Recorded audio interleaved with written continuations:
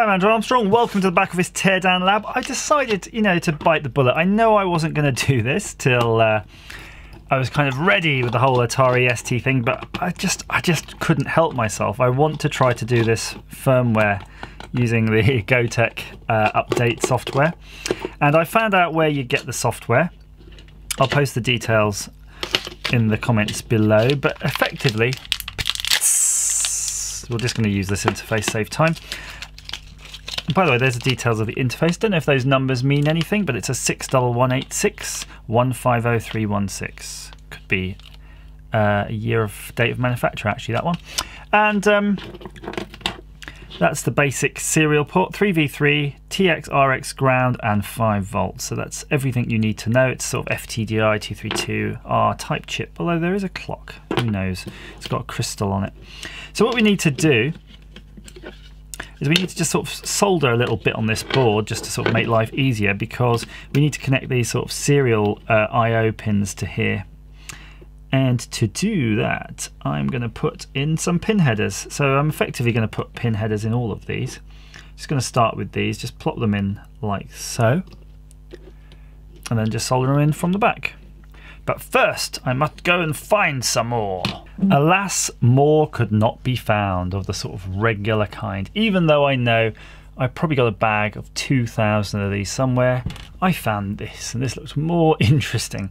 It does require a bit more manhandling because, of course, it's definitely not going to fit, but it is a nice right-angled one, and it will fit when we're done. So I'm just going to cut it down.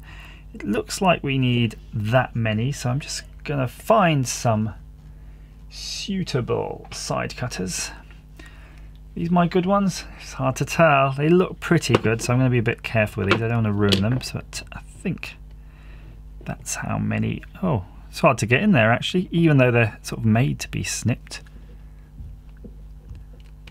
They're not quite as snippable as they would have you imagine.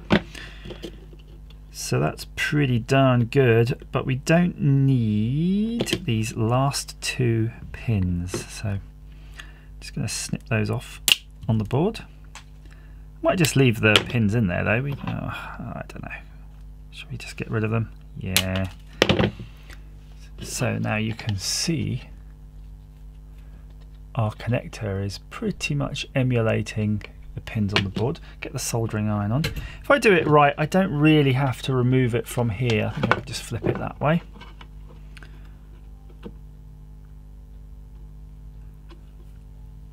Just looking at it, making sure I've cut the right ones. And indeed I have. So that's how it fits. These two pins here, just sort of zoom in a bit and show you. They're a bit close though, a bit close. So I might just bend them ever so slightly before I solder them down, so they're not touching the plastic of the sort of floppy power connector.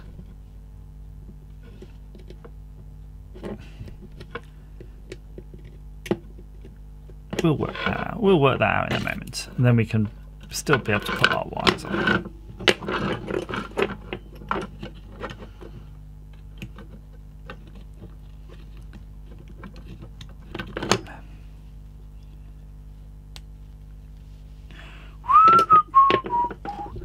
Soldering iron is warming up as we speak. I'm just sort of looking for my tweezers. There they are, hiding out. There is one pin here though that is just above the floppy drive connector that got really mauled.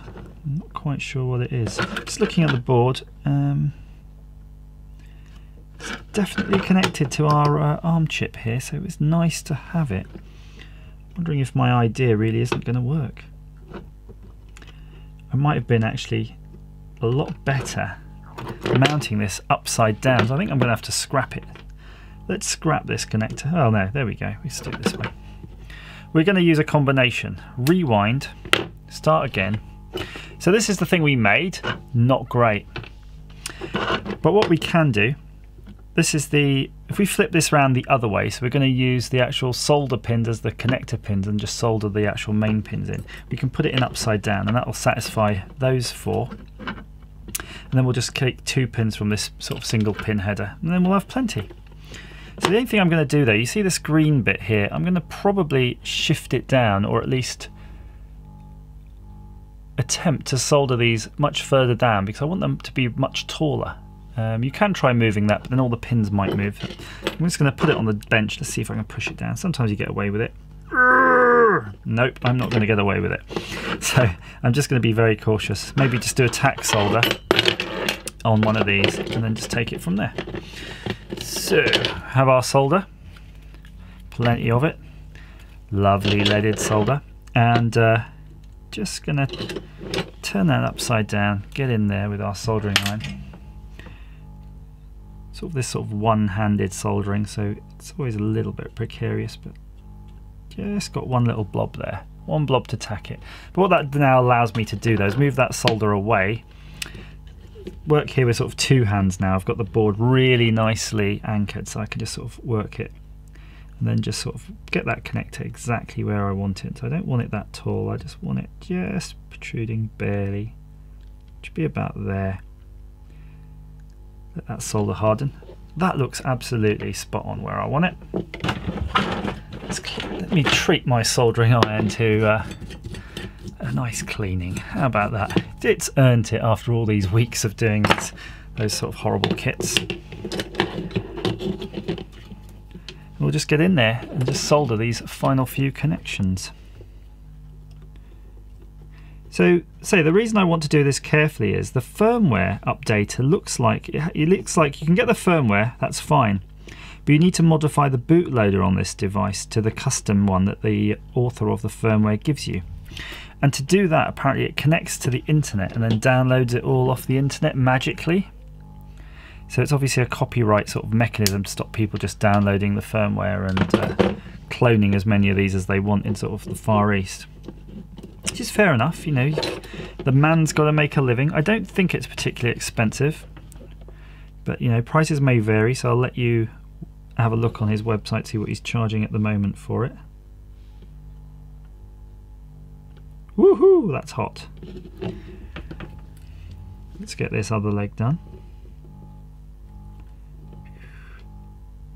And that's it. All done.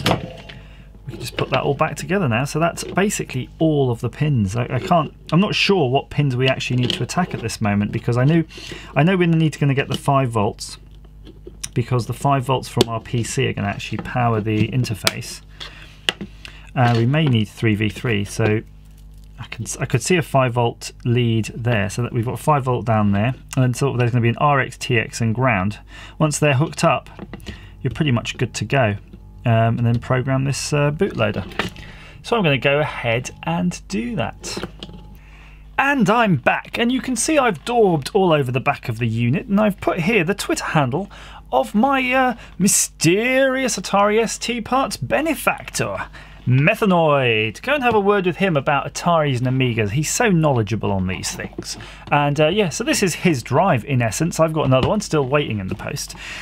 Just to show you what I've done, I've taken his adapter and I've connected up as thus. So basically this blue wire and green wire are transmit and receive respectively. The yellow wire is on ground and then the orange wire is on 5 volts.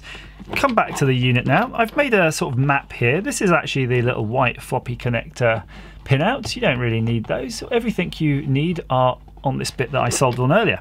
So what you do is connect a jumper between J3 and VCC. Handily enough, the Gotek comes with a bunch of jumpers in this little baggie, so you can just borrow one from there.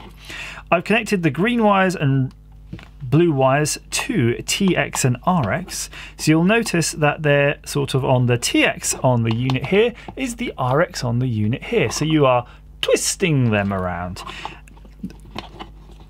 Then also you've got down here, just under here, the orange wire and the yellow wire, and they're just sort of the ground and the 5 volts accordingly just plug straight through. So when you plug this into your PC, this actually gets powered up, but you won't see anything on the screen because while the bootloader mode pin is in there, nothing else will fire up. It just sort of looks dead. So what you do is you load up the software, put in your server name, username, password, and then that will actually connect via the internet to the sort of remote server and just download bits of the firmware, and you'll see it running the firmware numbers up the screen, you know, and you'll see in the little cutaway, I'll just show you a screenshot for that. And then when that's done, it just says done, great, you're done. Nothing actually just sort of shows on the unit. So what you do is remove the jumper if you can. If you've got good fingernails, I'm just going to pull this out like that. Remove the jumper. And what you can do, either plug this in back into your device, or, as I did, I just plugged the USB back in, so I just took the power. You know, you can remove the RX and TX lines if you want, but you can just get the power from the PC's USB port, and the device will show on the screen LDR. So what that means is that's your bootloader there, and what it's expecting is a firmware. And the firmware you put on a suitable flash drive, and all the instructions are there with the manufacturer's site, and it just whirs away, updates its firmware, and it's finished. So there you have it. That is basically, in a nutshell, how you hook up the Gotek to take the firmware from the site listed below. Hope that's been of some use to you. If it has, please like this video. If you feel that way inclined, please subscribe. But what I'd really love you to do is comment down below, or come and search me out at Twitter on @BackOfficeShow and say hi. Say hi, mate. Good day. That's all I need. I need to live vicariously through your youth. As ever, thanks for watching.